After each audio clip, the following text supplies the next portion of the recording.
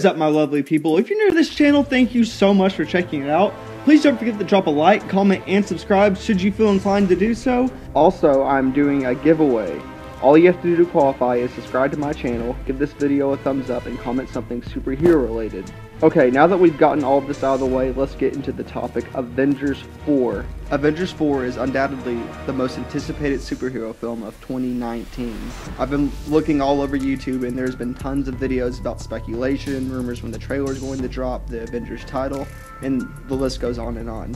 One thing that did catch my attention was a leak of a major scene in Avengers 4. The leak just so happened to be said by Marvel Studios' Falcon, Anthony Mackie. As you may know, Avengers Infinity War and Avengers 4 were filmed back to back.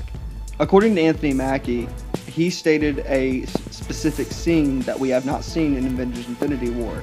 He said, side by side, standing next to him, were Dave Bautista, Drax the Destroyer, and Tom Holland's Spider-Man. This scene consists of 40 superheroes running towards either Thanos or a new villain. We don't know just yet. The reason why I consider this a legitimate leak is that the cast members are probably the most credible source, and there's been quite a few that I've seen slip up, such as Mark Ruffalo. Tom Holland has been accused of leaking quite a few spoilers also. In fact, it's kind of funny that Mark Ruffalo jokingly was fired by the Russo brothers for leaking the Avengers title. What are your thoughts on Avengers 4? When do you think the trailer will drop? Sound off down below. Oh, and by the way, I will be giving away 10 Venom posters, and like I said, all you have to do to qualify is like this video, comment something superhero related, and subscribe to my channel.